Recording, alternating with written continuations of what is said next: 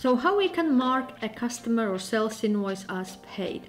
So if you have received money, you can go through invoices, scroll to the bottom where the invoices are available, and for example, the invoice which is overdue, you can mark as paid either partial or full by clicking on that like coin with $sign and click on it, and this will allow you to add payment. So payment date, let's say that person paid yesterday, we can add notes.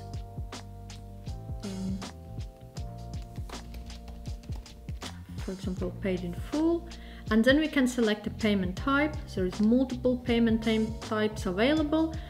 Select the one which applies to you. I will select that it was bank transfer and whole amount was paid, but we can also change amounts, and for example say that it's only £100 was paid, still 28.25 is left.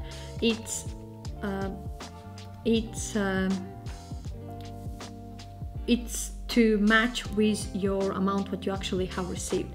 Plus we can send a notification to clients that money being recorded in our system, and click save. Okay, so this is way how we can mark a customer invoice as paid, either partially or in full.